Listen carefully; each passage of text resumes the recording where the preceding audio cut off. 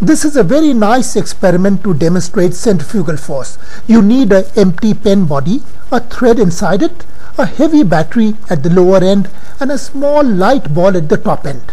The battery is 10 times heavier than the ball. As you spin the pen, you find that the ball goes out and lifts the battery, which is 10 times heavier. This is the power of the force of rotation, of lifting something very heavy with light stuff. Now you can make a pump out of it. You need a rubber tube about 1 meter long. Dip this rubber tube one end in a bottle full of water and suck out water from the other end. You will find that by siphon, water flows out. Now you hold this free end and spin it all around, just like a centrifugal pump.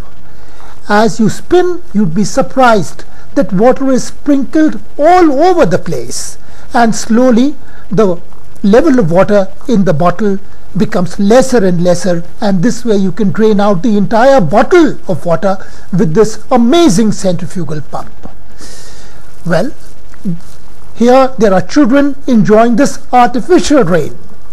It's great fun to perform this experiment on a very hot day. You can produce your own rain.